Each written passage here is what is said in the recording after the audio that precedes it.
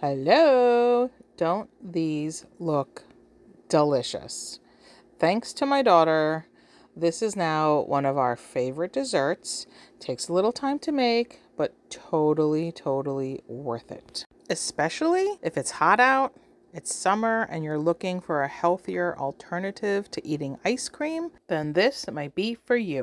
So before I get started, this came about because my little one, who's under 10, loves to watch videos online, and then she's constantly going in the kitchen and experimenting with things. And she's, I'll go in the kitchen to make something and my entire container of cornstarch is gone. And when I ask what happened to it, she's like, oh, I saw this video and I wanted to try to make this thing. And I'm like, well, where's the thing? She's like, well, it didn't work out. So yeah. I'll put it on the list so you can buy it when you go to the store. Okay, great. Thanks. And this is one thing that she made. And when she said, Mom, try this, it was so good. And I said, oh my goodness, I need to make these in a big batch because these are delicious. So let me show you what she did and how good they were. And let's get started. I have low-fat vanilla yogurt. So I'm just going to put that in a bowl. You can do this with Greek yogurt and it would be even healthier for dessert. But this is what I have in the fridge, so this is what I'm making it with. But Greek yogurt would be even better.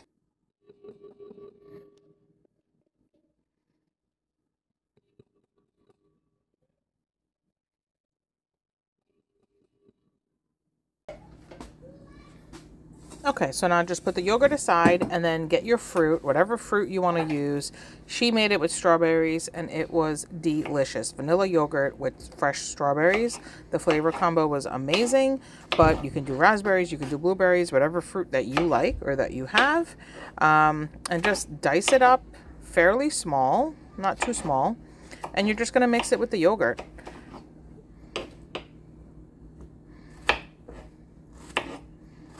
And I do plan on trying this with fresh mango pieces. I think that would be delicious too. Or even bananas.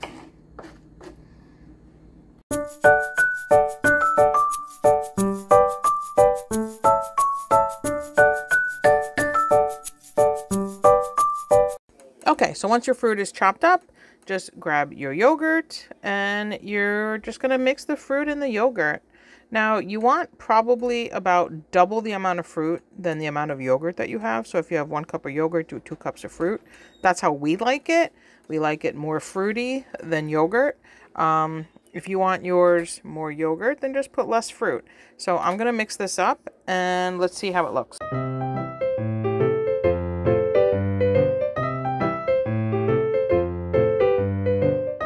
Okay, I definitely want some more fruit in here. I want this a little more chunkier, a little more bite to it. So I'm going to cut up a little bit more fruit.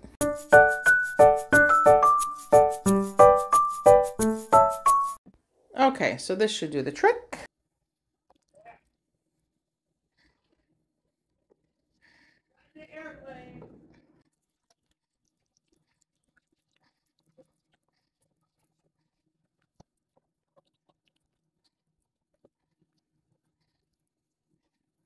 Okay, so this is about the consistency that we like. Nice and chunky style, lots of fruit in there. And then you're going to get a baking sheet and you're going to line it with some parchment paper. And this is where you're going to place your fruit and yogurt clusters to put them in the freezer to get them to freeze. If you want to do bite-size little yogurt chocolate covered desserts, you can use silicone molds and make like little bonbons. But I'm just going to make the larger little frozen dessert size.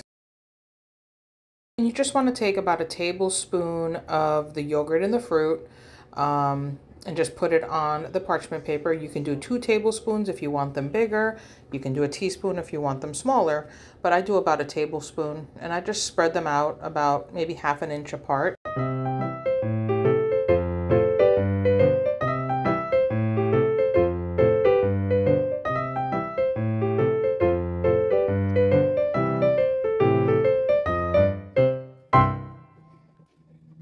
Okay, so these are getting put in the freezer and these are going to sit in the freezer all day because I'm off to work and I will get to these tonight. See you later. Okay guys, so the yogurt strawberry bites are frozen. So now what I'm gonna do is get everything set up so that we can coat them in chocolate and then put them back in the freezer, and that'll be the final step. Okay guys, so these are frozen rock solid. There's one missing because my daughter took one and ate it like that and she said it was delicious. So that's good. So now let me just show you. And it comes right off the parchment paper. See that? So now we want to coat these in chocolate. We're going to do dark chocolate chips, and we are going to sprinkle them with some crushed almonds on top.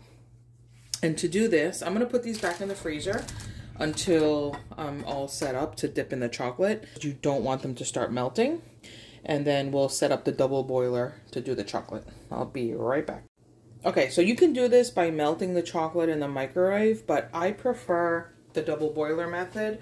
And if you don't have one of those special little pots, then just make your own. So I just have a little saucepan here with some water in it, and I'm just gonna put a bowl right on top.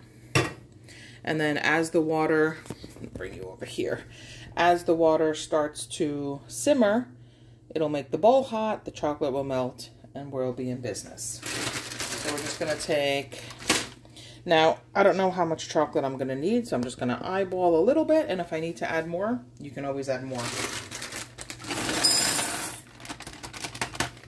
So I have my chocolate chips, and now to make this a little smoother, I'm going to put a little bit of olive oil in the chocolate, just like that, and that's going to help make it nice and smooth.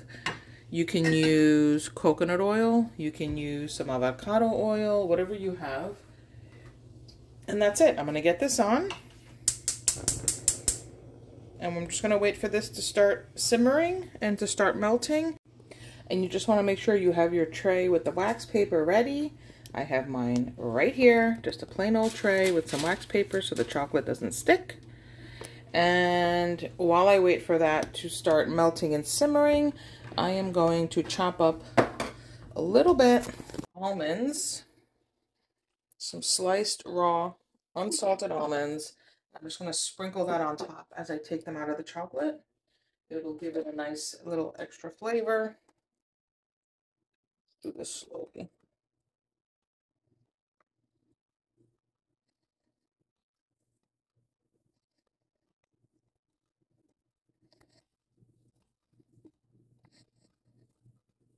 I'm going slow because I don't want them to like ricochet off and fly all over the place.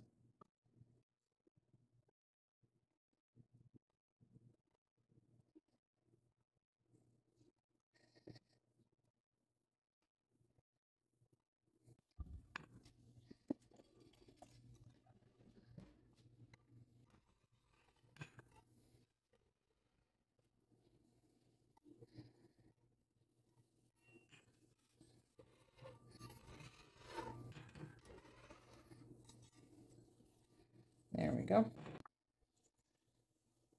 A little bit of chopped raw almond.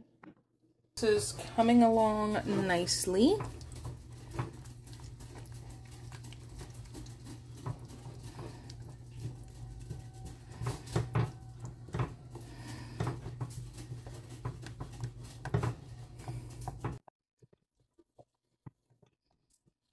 All right. Just want to make sure it's mixed well because of the olive oil, and make sure there's no chunks. Look how smooth that is. Look at that. Beautiful. Beautiful, beautiful. Okay, so you want to work in batches, because if you take the whole tray of yogurt out now, by the time you get to the middle and the last ones, they'll have started to melt and you won't be able to coat them. So just take 3 out, coat them, put them on the tray, go get another 3, coat them, put them on the tray. Work in batches. Okay, so I got 3 of my yogurt things. So I'm just going to drop one in like that. And with my little chocolate dipping tool, I'm going to move it around and scrape off some of the excess. Just like that. Because we don't want it doused in chocolate, just a light, nice coating. Let it drip a little bit. Just let the excess chocolate drip off a little bit. And I still have the burner on, but I have it on low so that the water is simmering very slowly and it's keeping the chocolate hot as I work with the cold yogurt clumps. And if you see that the chocolate starts to get a little too thick, just turn the boiler up a little bit. All right. And now I'm going to bring you over here and I'm going to put this right on the parchment paper, just like that. Perfect. And the next one, give your chocolate. Once you get it on there, you just want to make sure you sprinkle a little bit of the almond on there before it gets too cool down. And then I'm going to bring you back over here. When you're doing this, I would turn it from a simmer to a medium low, so the chocolate doesn't start cooling down. So now, give it a stir, make sure it's nice and hot. Okay. I'm going to go in number 2, just like this, and take it out.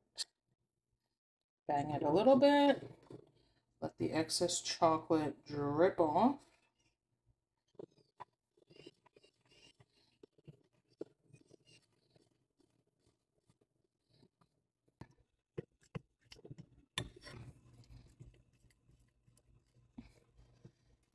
Okay, yogurt number 3.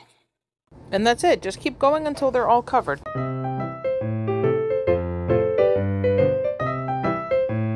And if the chocolate starts to run low, just add a little bit more chips, add a little bit more olive oil, and just wait for it to melt and just keep on going.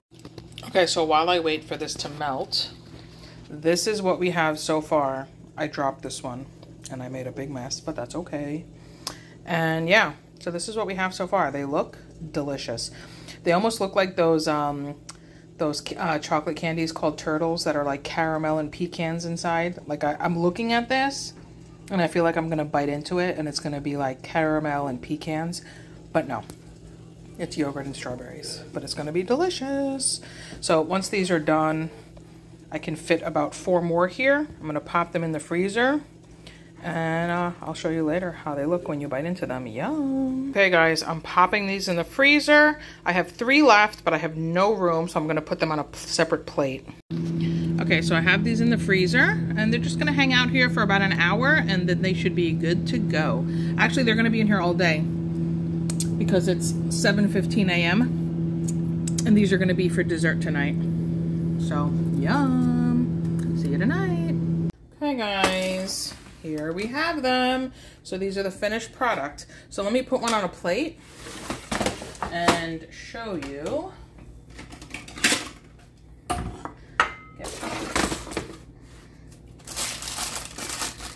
There we go.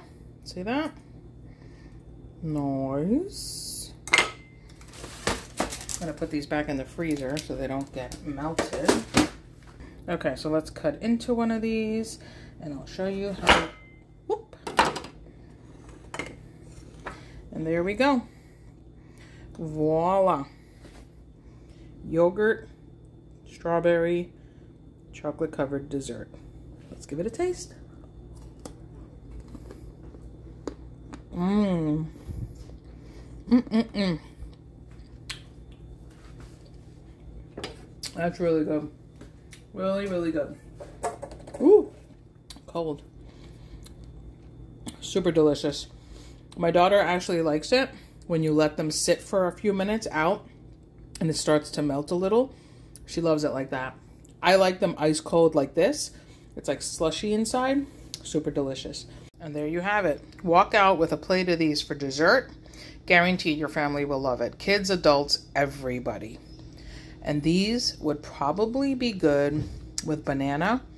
I'm gonna have to give that a try next. But anyway, the strawberry ones, vanilla yogurt, fresh strawberries or raspberries, delicious. Anyway, thanks for watching and enjoy your summer. Bye.